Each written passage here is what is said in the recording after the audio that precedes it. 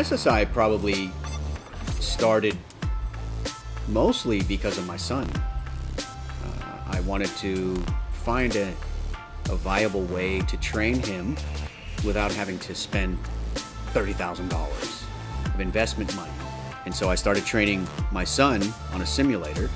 So simulation was something that it was a viable option because the technology had really actually caught up a lot with the reality of what it takes to be fast on a race car. Well, I've been with my dad's training program for about 8 years now. So I was there before the company was even around, which was about 5 years ago. So it helped me with a lot of things, like with the basics and advanced techniques, driving and your mentality and way of life. It helped guide me to push myself and push my limits on what I need to do to get better. I mean, SSI, we design programs specific to everyone's goals. And I think that's sort of the defining difference. When you go to another racing school, they basically say, this is the program, you follow it, and goodbye. And so what we really try our best to do is to get to know our customer base. What are their goals? Do they want to race autocross? Do they want to race formula cars? Do they want to race go-karts? Or they just want to take their car out on a track day? They want to learn how to shift. They want to learn how to trail brake. They want to learn how to overtake. And from there, we design a program based on their specific goals. So I think that's kind of our ability to be a little bit more adaptable. You know, another thing that I think is really special and exciting about what we do is our simulator is mobile. It can be brought to events. We bring it to go-kart tracks. We bring it to big tracks, Sonoma Raceway, Laguna Seca, to conduct a lot of driver development at the actual racetrack. A lot of people are busy, a lot of people at work, they go to school. It really doesn't matter. It can be brought to your house. And so we have the flexibility to be able to bring the racing experience to you. I think SSI Racing School really stands out, and it's truly a hidden gem in the motorsport world, because if you want to get started in racing and go on testing with go-karting or race cars, it's thousands upon thousands of dollars. Well, I mean, motorsports in general is expensive. You know, there's just no way around that. And what I recognize is that there's a giant hole in the market of young people or older people that just stay away from the sport because they're put off by the cost of actually learning these skills. So what I think was so powerful about simulation is we can chop that operating cost to teach these skills by fraction. I think it provides a lot of good insights on certain tracks. So for example, if you want to learn Laguna Seca or Barcelona before a real life event, you have that advantage to hop on the simulator and memorize the corners and figure out your rhythm.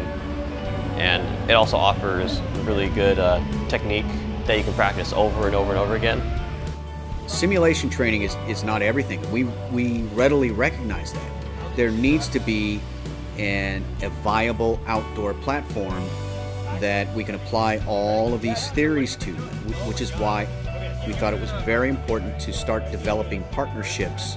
And so we found a local indoor-outdoor gas-powered go-kart facility that wanted to partner with us. So now we can set up our simulator at their facility, work on technique, and then go apply it on their racetrack with our helmet communication device. And so from up here, I have a nice vantage point. I can get a bird's eye view of some of the technical corners on the racetrack.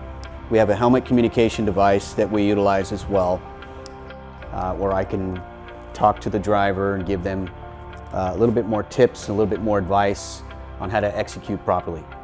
The benefit of utilizing the helmet communication device is if you're doing a lot of laps and you're making some mistakes here and there, you've got to wait until you finish your race, come back up, we debrief, and a lot of time has elapsed and you tend to forget where you made the mistake, what was going on during that mistake. We can take care of that real time. We can talk about it almost instantaneously when it's happening and make adjustments so that the following lap we can address those issues a lot quicker, becomes more productive, and we shorten the cycle of learning, essentially. So the racetrack that we work with at Le Mans Karting here is a combination indoor-outdoor racetrack, which is pretty unique for the California area. And one of the main reasons that we chose it is because it gives a lot of variety of types of corners. It has fast sweeping corners, it has slow technical corners, it has switchbacks. It has a lot of the technical corners that really can make the difference between going quick and making mistakes and how to address it and how to utilize the proper techniques. So this is the indoor section that we're working with here. A lot of the technical corners are inside, and then the outdoor section actually has a lot of the fast sweeping corners, some technical corners as well, but we'll sort of separate the training session here as well as outdoor. I'll move the equipment outside and we'll have a separate session where we deal with the outdoor portion of the racetrack. Like I said, we take care of most of the theoretical aspect of things on the actual simulator, and then here's where we execute and do the more practical application of the things that we train for.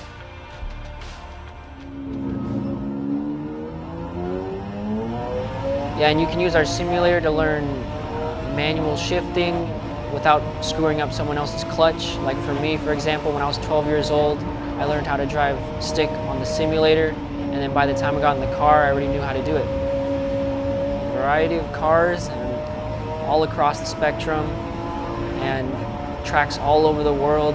It's limitless.